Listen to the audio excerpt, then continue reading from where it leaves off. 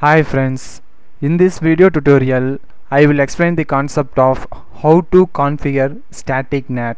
Static NAT is an one-to-one mapping, that is, one private IP address can be translated into one public IP address. It is a manual configuration.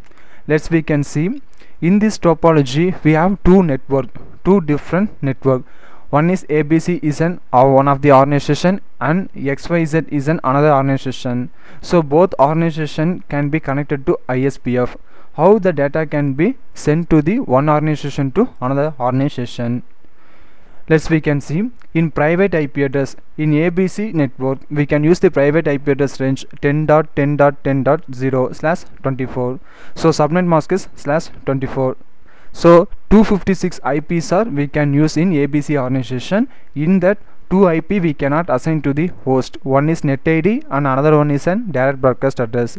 Remaining 254 address can be assigned to the host. In XYZ organization we can assign the private IP address 10.10.10.level. So here also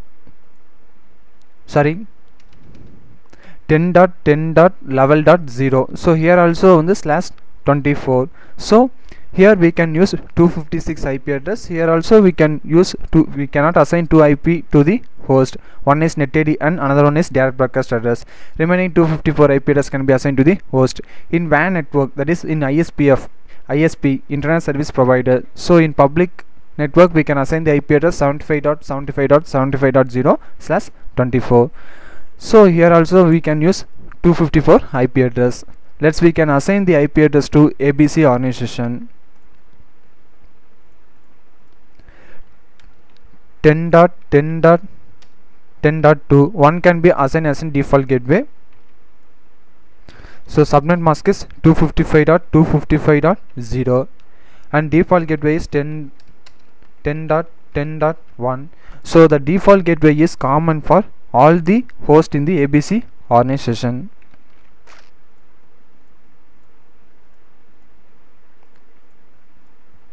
(10.10.10.3) subnet mask is 255.255.0. default gateway is 10.10.10.1. 10.10.10.4 subnet mask is 255.255.0. default gateway is 10.10.10.1. Now the default gateway can be assigned. The router 0 can be connected to switch 0. So in that interface we can assign the default gateway IP address. So go to that router, privilege mode. Here we can go to the global mode. In global mode we can go to that particular port interface fast ethernet 0/0.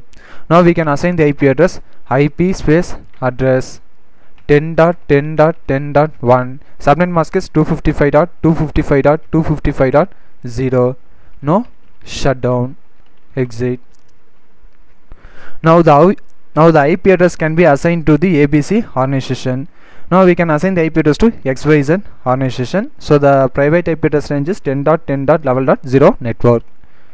We can assign 10.10.level.2. One can be taken as default gateway. Subnet mask is 255.255.0. default gateway is 1. It is common for all the hosts in the XYZ organization.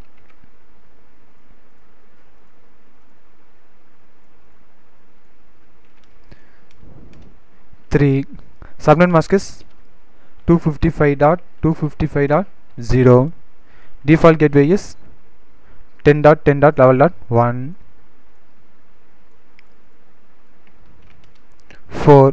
subnet mask is 255.255.0. default gateway is 10.10.level.1.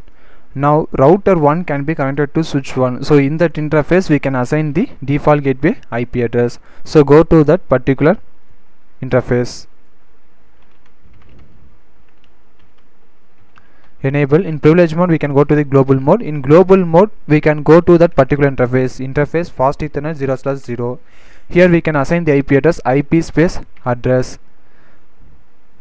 So 10.10.level.1 subnet mask is 255.255.255.0. No shutdown. Exit. Now both organization we can assign the IP address. Now we can assign the IP address to the public network. So go to that particular interface serial 0/0/0. Here we can assign the IP address IP space address 75.1.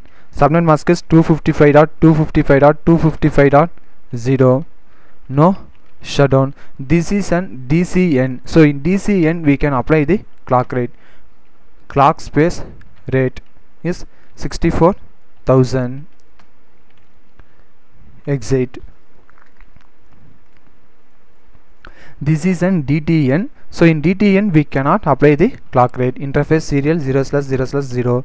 IP space address 75.75.75.2. Subnet mask is 255.255.255.0. No shutdown. Exit.